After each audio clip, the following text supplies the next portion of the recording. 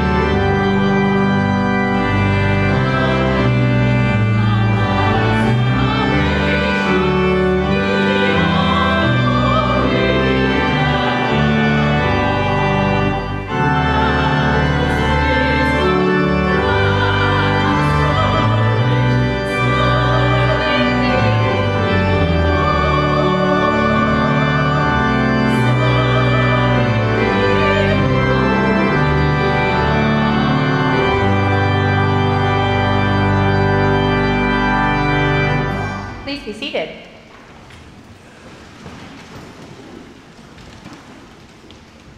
Friends, if we say we have no sin, the truth does not dwell within us. So let us confess our sin to our loving and grace-filled God by using the prayer of confession, which is found in our bulletins. Let us pray.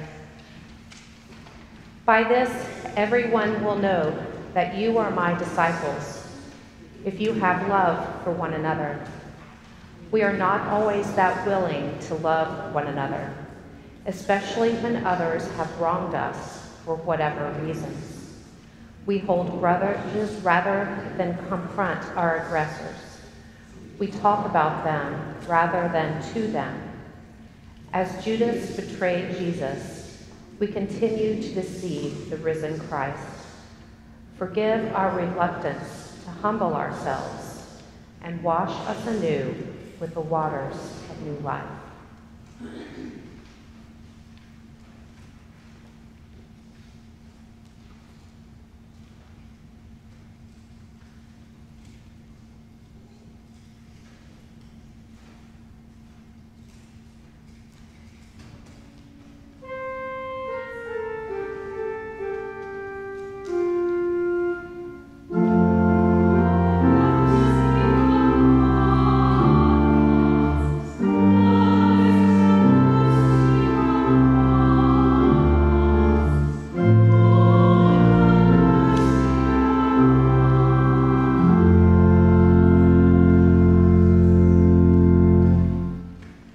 The Lord's mercy is from everlasting to everlasting. In the name of Jesus Christ, our sins are forgiven.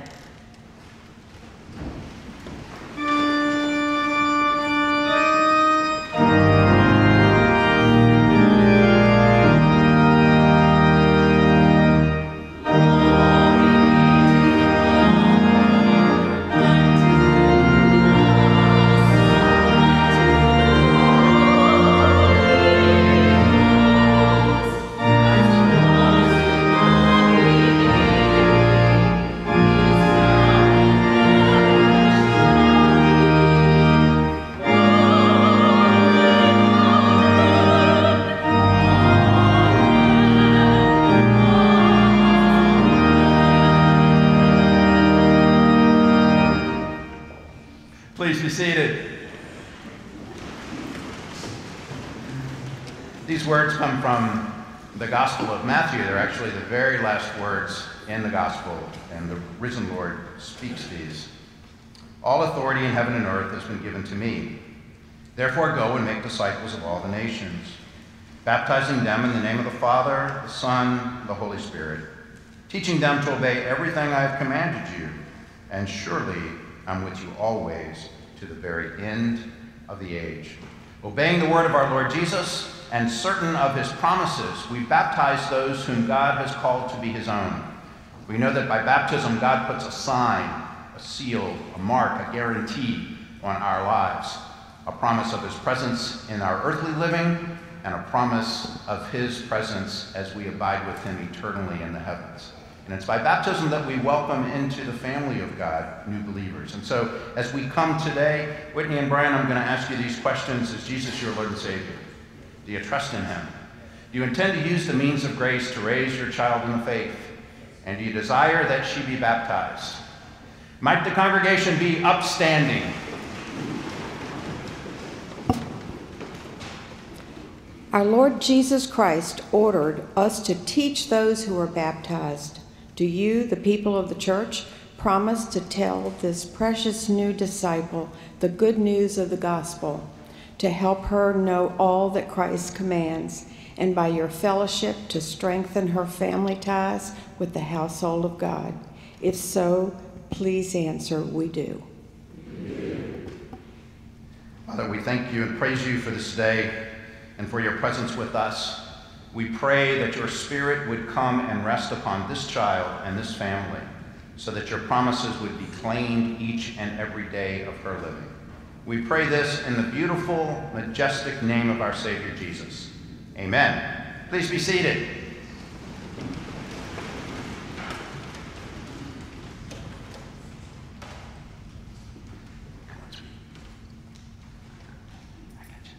So what is the Christian name of this child?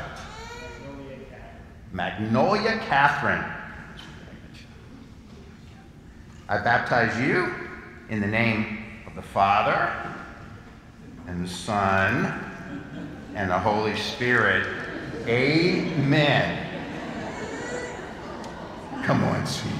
Oh, get it in your eyes. There you go. Okay, we're going to walk around. You know what's going to happen? Your sisters are going to sing. You want to watch? Watch this. Maria and Michaela are up there with Marissa. They're going to sing.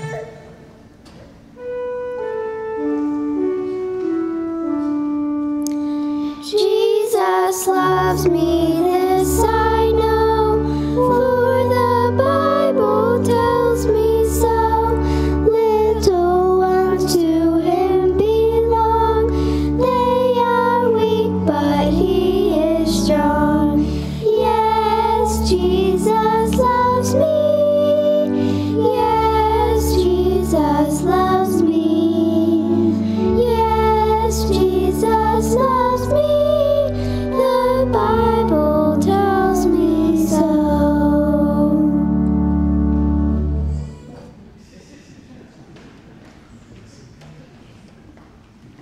You got to admit you're impressed, aren't you, with me? There you go. What a rich, rich gift.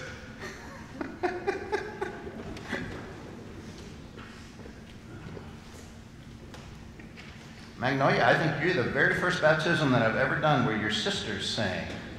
That is such a beautiful thing. Now, I want to encourage you to get connected, and some really exciting things happen in the midst of our church. So, Belina, you're going to start. I'm stepping on you today, and I apologize for it. I took part of that, and I wasn't supposed to. It's okay. Okay, thank you. You want to just keep going? No, I don't want to. I'll pay for it later, so please just go on.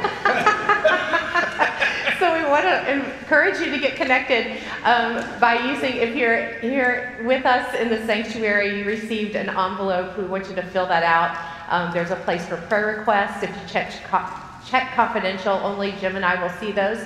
And it's an honor and privilege for us to pray for you and with you. And if you don't check confidential, our prayer ministers, our elders and deacons pray over these in the next 48 hours. If you're online with us, we're so glad that you're here. There's a connection card there for you to click on. Let us know you're here, and also the prayer requests are the same. Check confidential, only Jim Wood and I will see those, or our elders, deacons, and prayer ministers will see those. So good to be together. Great, thanks. So great things in the summer as opportunities for you. So great reads. We've got a great devotional guide for you to read through the Gospel of John in the summer, so I would really encourage you to pick that up. They're available here at the welcome desk. We'd love for you to do that. We also are doing Bob Goff's Love Always as a congregation this summer. You can order that book online now. That's easily done. You can get it in a day or two on Amazon. So easily gotten, and there's a study guide that Elena has put together for it that you can pick up here at the welcome desk. And it is, again, another great opportunity for us to be able to be connected. Today is the deadline if you are going to Massanetta with us on our family mission trip. It is the 5th through the 8th of August. It is absolutely great for all ages, all kinds of things to do, fun, work, all of that. Again, today's the deadline, so just let us know. And then FBC 101, a great way if you've been worshiping with us in person or virtually, and you want to know more about the congregation, you want to meet the staff, kind of see what we believe, all of those things. That is on Sunday, the 29th of August from 3 to 7. So we would love for you to be part of that. Just let KC know. Great things happening in our midst. As we move into a time of prayer, we want to continue to lift up our entire world for peace, for reconciliation, not only in our country, but in every country. We also want to lift up those who are suffering with great loss, those who are stepping into difficult situations as they support family and friends. And we also want to lift up those who are facing surgery and recovering from it. Some folks in particular we want to pray for Chris McKinnon-Hing, who has been transferred from Jefferson Hospital in Philadelphia to the Moss Center for continued rehabilitation. So prayers for her, for her husband Zach and her entire family. Also prayers for Silas Smith Wood, the Wood's youngest grandson, who will be having a doctor's appointment tomorrow. So prayers for Silas, for Ross and Andrea as they move forward in his care. And we also want to continue to praise the work that is being done at the center, the old Greyhound station downtown, and the guests that are received there, and the ways that we can be the hands and feet of Christ. So we encourage you to continue to celebrate that partnership and volunteer for slots that are open. We received 87 prayer requests through our connection cards last week, prayers for family and friends, health issues, and folks requesting healing, and 7 praise reports. Another wonderful thing to note today, at the 10 o'clock service, we are commissioning Susan Brown Giroir, who's the daughter of lifelong missionaries, Dr. Richard and Judith Brown. She will be commissioned at the 10 o'clock service to go to the Congo. She will be a staff member on a hospital there, and so we are so excited for her future and the ways that the Lord will be using her. So let us pray. Gracious Lord, we thank you and praise you for the gift of this day, for the opportunity that we have, Lord, to sing of your praises and to proclaim your good news. We pray, Lord, that as we continue to worship, that your Holy Spirit would come abide among us. We thank you, Lord, for the privilege of baptism, and we thank you for Magnolia Catherine and for the wisdom and privilege of being with her on this day and with her family, Lord. We pray an extra ounce of your guidance and of your discernment as she grows in wisdom and knowledge of you. We thank you for the gift of walking with those who are in need of your presence and love. And so we pray, Lord, that your presence would shine brightly in us as we reach out to others in need of your care and in need of your presence and of your support. We lift our lives to you, Lord, and pray that you would be with those who are encountering doctor's appointments and surgeries. And we pray, Lord, that you would have your hand of healing upon all those who are seeking it. We lift our voices to you, Lord, as we pray. Our Father, who art in heaven, hallowed be thy name. Thy kingdom come.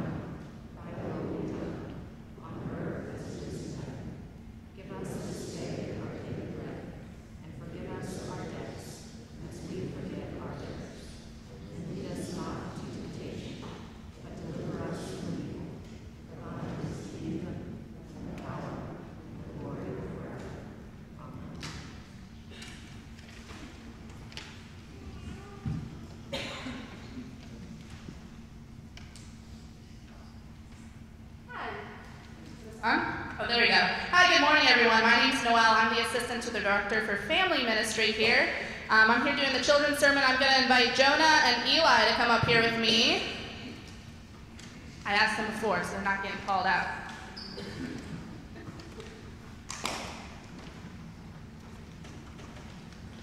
Good morning, guys. If you guys want to sit on either side of me here, I'll move over. All right. So can you, and yes, Miss Eleanor, you want to come up here too? Here, you sit right here. All right, so can you guys tell me your name and how old you guys are? I'm Eli and I'm 10. Jonah, and I'm 1 year younger than Eli. Okay, some math for you guys. Eleanor Catherine Kintillos. How old are you, Eleanor? 6.5. 6.5, okay. So I got a question for you guys. What is the first thing that you do before you sit down to eat dinner? Wash your hands. Yeah, wash your hands. So because our hands get really dirty, right? So we need to wash them before coming to the table. So what are some ways your hands can get dirty? Mud. Yeah, mud. You guys have some other ways your hands get dirty? Petting our dog.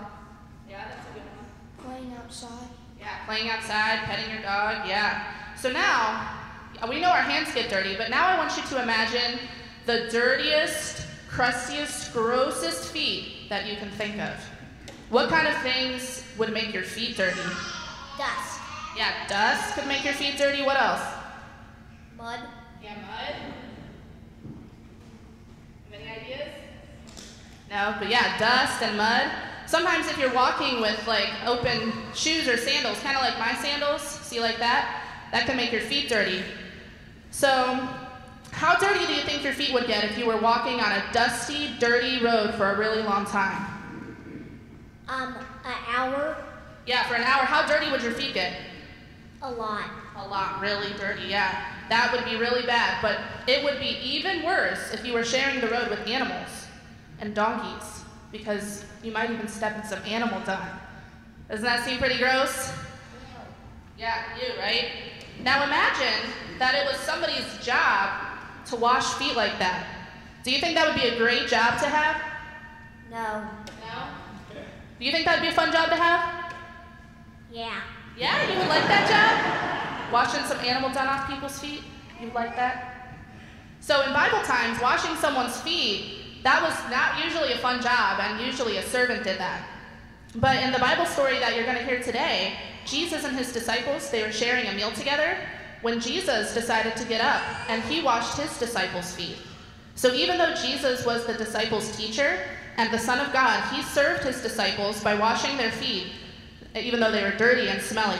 Why do you guys think Jesus would do that? You have any ideas?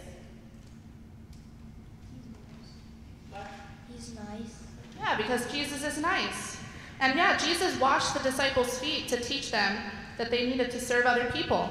So even though Jesus is one of the most important people who ever lived, he still served his disciples. And just like Jesus was willing to be last and serve his disciples, we can be willing to be last and serve others. So let's pray, and then you guys can go back to your seats. Dear Jesus, thank you for leaving your throne in heaven to show us how much you love us. Teach us to be servants like you and to love everyone we come in contact with. In your name, amen. All right, thank you guys. You guys can go back to your seat.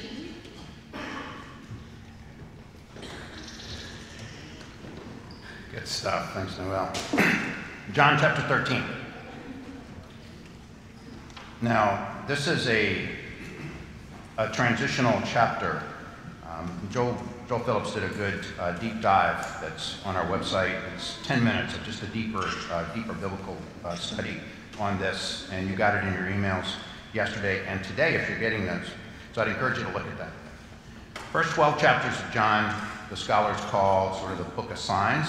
The rest of John from the 13th chapter on, they call the book of glory. So you'll see very, very easily here this sort of transition. Beginning, sort of all the things that Jesus has done, sort of the signs of who he is as the Messiah, and now how the glory of God rests upon him and comes through him. There are 4 characters in the 13th chapter. Now, really more than 4, but 4 that have kind of a role. It's Passover. Jesus is having his meal. The Gospel of John does not have the Lord's table in it. It has this passage. Jesus is having his meal with the disciples. He stands up as the meal progresses. He takes off his clothes, his outer garments. He is in his, what we would call underwear at best. Scholars debate how much clothing he had on. He takes a towel and he ties a towel around his waist. And then he starts to bend down and wash the disciples' feet. Now, Noel has said this, and Joel did a good job in the deep dive. Not even Jewish slaves were allowed to wash feet. It is so demeaning that only Gentile slaves at the time of Jesus, it was believed, were allowed to actually wash feet. It is seen to be it's just the most degrading thing culturally that could happen. Here Jesus starts to do this, and Peter says, "No, you're not going to wash my feet." And Jesus says, "Hey, if you don't let me wash your feet, you can't have anything of me." Then Peter says, "Well, not just my feet, but my head," because Peter's trying to turn it into something that makes it less demeaning, less degrading. Jesus says, no. The rest is clean. I'm washing your feet. Then Jesus says these words. So I want you to get your Bibles, chapter 13, go to verse 12.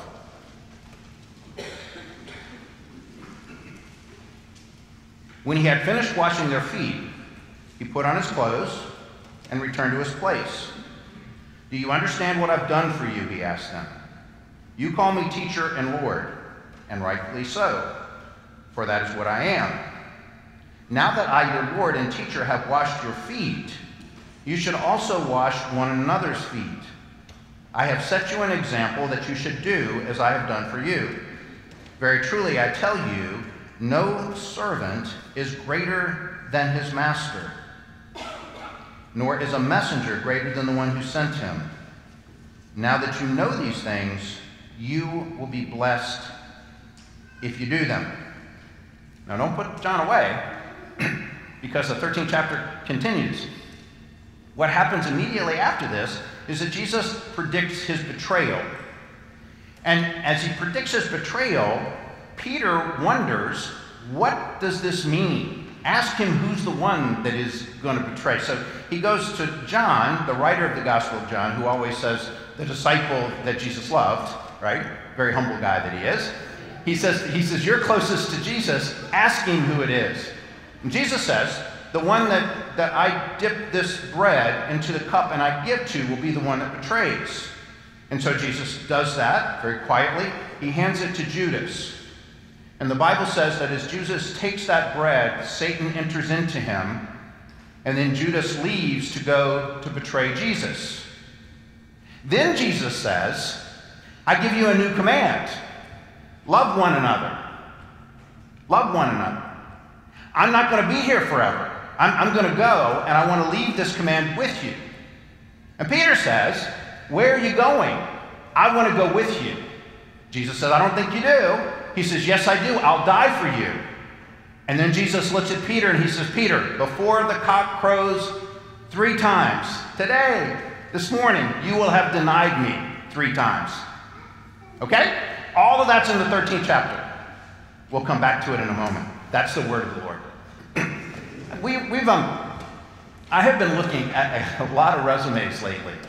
We've got positions open in the church, and we're always looking for folks at the center, and it's been really kind of interesting. And it strikes me that, you know, whether you're looking and putting something online on Indeed or LinkedIn or whatever it is, you have to create a profile, right? You got to create a profile. It's like a resume, sort of a mini resume, perhaps. And it gets me to start to think about what is a profile, really? You know, if you're going to write it, or, you know, people that are interested in dating and they do online dating, and you have to create a dating profile about yourself. I mean, that's intimidating for me to think about, right? I mean, it's like, what would you put in your profile? You know, like, I like pina coladas, get caught in the rain, I'm not into health food, I have half a brain. I could write a song, but I mean, you start to think about these. What do you put in your profile? And here's the real question, right, for me. And this is my central question today: is what you put in your profile really who you are, or who you aspire to be, who you want to be? And I would pose to you that whenever we're putting a profile together, no matter what it is, if it's on a dating app, if that's appropriate, if it's looking for a job, if it's applying for a school, whatever it is, I would pose to you that almost always we put who we want to be, or we present it in a way that makes it appear to who we want to be. It's aspirational. So here's a question. Is it possible to aspire to be humble? Can you put in your profile, I am the most humble man that ever walked on the face of the earth? You know who put that in their profile? Moses. Moses wrote that Moses was the most humble man that ever walked on the earth. I'm not sure that made Moses humble when he wrote that, right? I mean, it's a really interesting thing. What is humility? What is it to be humble? And can you aspire to be humble, or is it egocentric to want to be humble? It's a really great question. I saw just a tiny little clip of Jeff Bezos after he got off his spaceship. And one of the things that he said in the sort of the press conference for his, it was 10 minutes in space or something. And one of the comments that he made was, you know, when you look down and you see Earth, you cannot help but be humbled. Now, this is the guy that's the most wealthy man on the face of the earth in his own personal spaceship that's talking about being humbled. I mean, there's something odd about that. And I'm not beating up Jeff Bezos because we all have our personal spaceships. We all kind of have our reality or the things that we desire or the things that matter. And so I get to this question constantly for myself. Is it okay to aspire to be humble, or is that egocentric if I want to be humble? Is because then that's about me, it's not about... And all of this is because we see humility as an attribute. We see it as something like, he's just such a humble guy. She's just such a humble woman. He's such a loving person. She's such a caring person. And we start to think about these as sort of the attributes of who they are. But what if humility had nothing to do with an attribute? And that's really what the story is about today. It's the story of Jesus as he's moving into the chapters on glory to show who he truly is. And the way he does this is so beautiful in the Gospel of John. He begins by emptying himself. He begins by becoming overwhelmingly vulnerable. And let me say this to you. To be naked is the most vulnerable place you can put yourself. Right? I mean, how many of you have ever had a dream that you stood up in front of a classroom to give a presentation or something and you were naked? Right? I mean, I have that dream all the time about standing here. That's why the pulpit is up this high. I mean, it's because what that is it's not a weird dream. It's actually about this thought about being vulnerable, about being exposed, about being embarrassed. And so that's what Jesus does. He strips himself. He presents and represents before his disciples the most vulnerable position that someone can take. Not only does he strip himself and put just a loincloth perhaps on, but he gets down low enough to wash their feet. And he does something that the culture would continually and overwhelmingly reject for anyone, even a slave that was a Jew. And he starts to wash. And what we come to realize is that in the story, humility is not an attribute of Jesus. It's a stripping. It's an action of Jesus. It's not that humility is in Jesus, but it's through Jesus. And the true character of God is found not in attributes, but in actions. You see, we spend too much time. We send people off to seminary and we mess them up. Because what we do so very often, I'm an advocate for seminary, but here's what we so often do is we start to give them all these classes. You take a couple of Bible things and then take theology and then take philosophy and start to think about the attributes of God. And God is omniscient and omnipresent and all these kinds of things. And we start to focus on sort of the attributes of who this God is, rather than start to look and realize that the true character of God is found in what God does. Martin Luther always said that the two places where the greatest power of God were ever shown were also the places of greatest humility. The cradle and the cross. A crying, defenseless, needy baby and a man being executed publicly for a crime he didn't commit. But that's the power. And so when we go back to John, we start to realize that it's not just Jesus washing the disciples' feet, as powerful as that is. It's the entire story of that night. Because what's connected to Jesus washing their feet is Judas betraying him and Peter denying him. All of that is built in. And this understanding of betrayal. Dante in the Divine Comedy, he has these sort of rings of hell. You know who's at the lowest ring of hell? It's always the traitors for him. Dante abhorred the traitors, the ones that betrayed. Those were the ones that were the scurrilous people of the earth.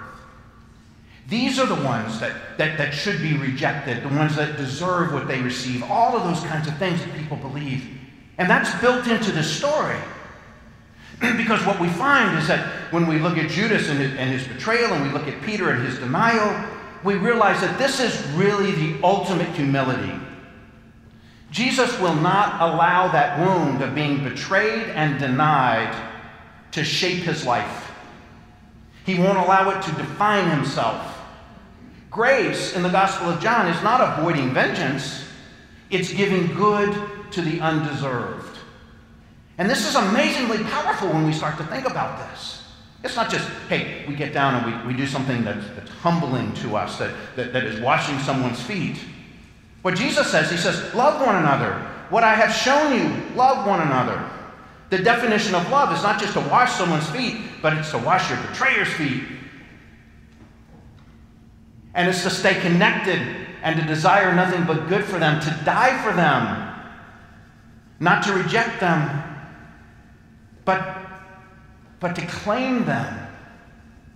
That's why the Gospel of John ends with Peter being restored with Jesus. It's this amazing thing. And then you start to ask about humility. Oh, it's not just to do something like washing feet. It's to decide that the wounds that have been inflicted upon me, physically, spiritually, emotionally, will not define me. And not only will they not define me, but they will not deter me from loving the person that treated me, the one that rejected me, the one that betrayed me. This is humility. You see, when we want to be humble, we can't write inside our own spaceship. We've got to act. We've got to act for another. We've got to be called to death to self. Not wanting, not desiring anything for ourselves, but living fully for the lives of others, even those who spurn us, and refusing to be defined by our wounds. You know, as I look at the world, well, let me start that over. Forget those words. As I look at my life, the places of greatest pain in my life are always connected to the wounds. They're always connected to the things that happened to me. They're always connected to the ways that I responded when the things happened to me. They're always drawn back to the wounds. And I believe this is why the Gospel of John begins his book on glory with the most obvious wounds that Jesus experienced. Marian Anderson was by many believed to be the most beautiful voice of the 20th century. She sang opera, she sang spirituals. She had an amazingly interesting life. African-American kid growing up in Philly. Her dad died in a work accident when he was 12. They had to move in with her grandparents. She grew up overwhelmingly poor. She applied to schools and was denied admission in the 20s and 30s schools because she was black. She continued to move forward. She actually had an opportunity at one point when she could go to Europe, and Europe was actually where she, in a sense, gained her confidence. She came back. The Daughters of the American Revolution, 1940, I think, refused to allow her to sing in Constitution Hall because it was an interracial gathering. So Eleanor Roosevelt and Franklin Roosevelt coordinated a concert for her on an Easter Sunday where 75,000 people came, all different backgrounds and races. She actually sang at the March on Washington in 1963. So a reporter, towards the end of her life, asked her what was the most significant moment in her career. What was the one event, the one thing that was more important to her than anything else? You know how she answered? She said it was the day that I went home and I told my mama she didn't have to take in laundry anymore.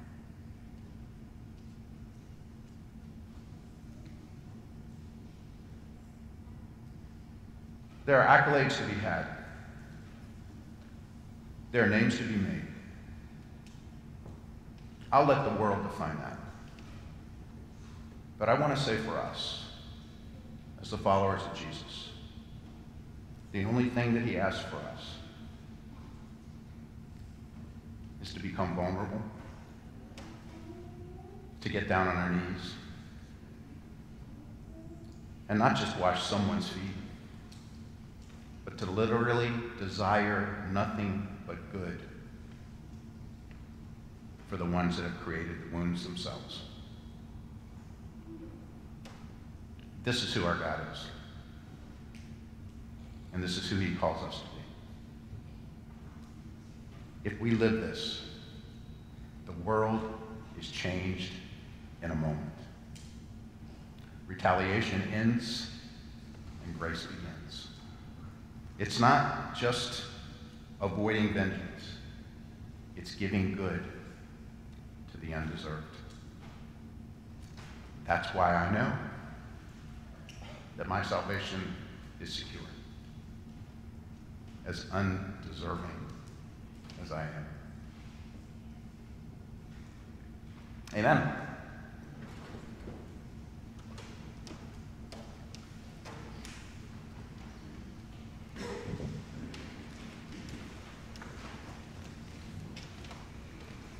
Amen.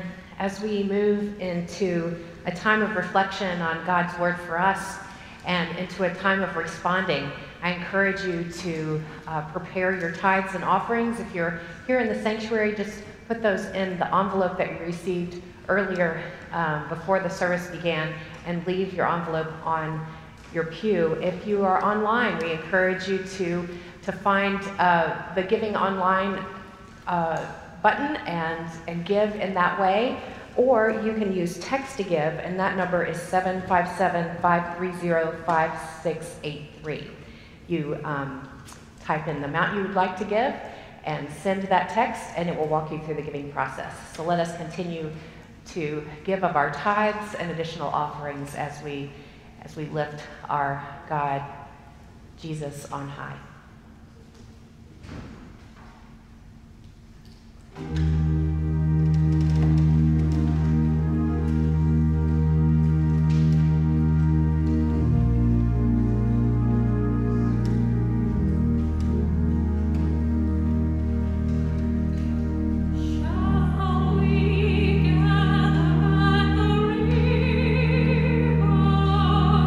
Where bright angel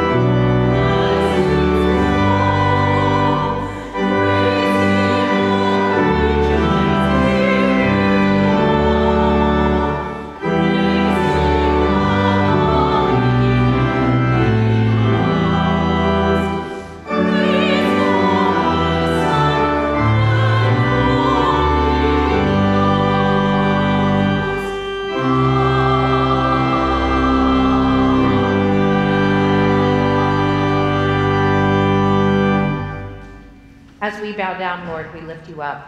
And so we pray, Lord, that you would use these gifts, these opportunities to expand your kingdom.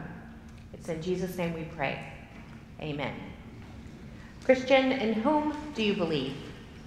I believe in God, the Father Almighty, maker of heaven and earth, and in Jesus Christ, his only Son, who was conceived by the Holy Ghost, born of the Virgin Mary, suffered under Pontius Pilate, was crucified, dead, and buried.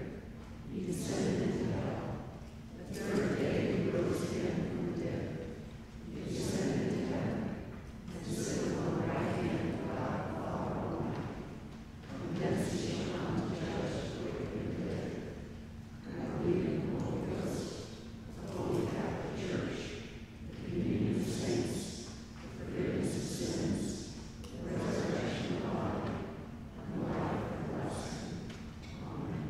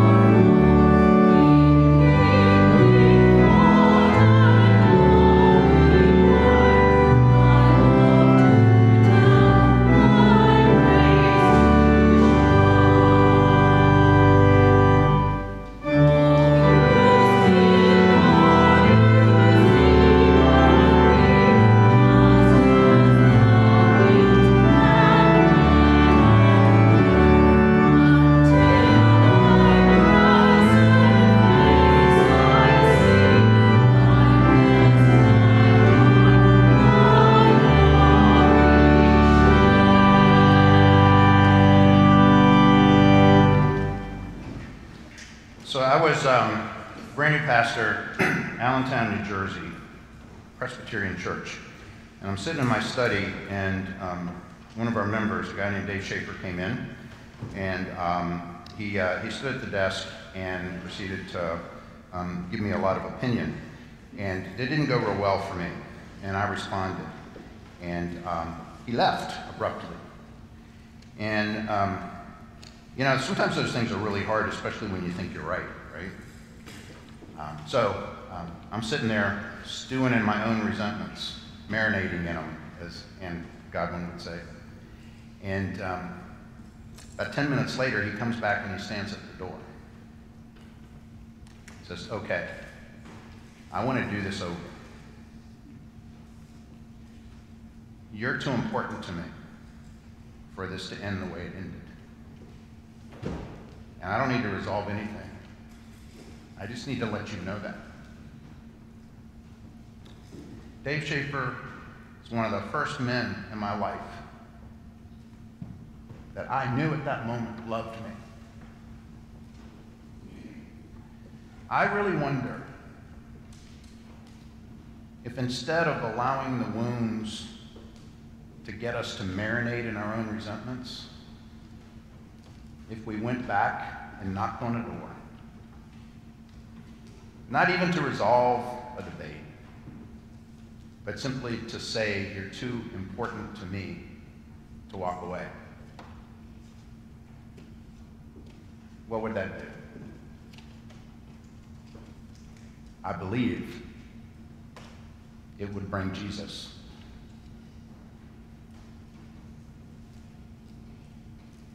So live simply, love generously, serve faithfully, speak truthfully, pray daily. Leave everything to the saving grace of our Lord Jesus Christ. And don't aspire to the attribute of humility, my friends. Simply wash someone's feet and start with someone who has wounded you in your prayers. In the name of the Father, and the Son, and the Holy Spirit, amen.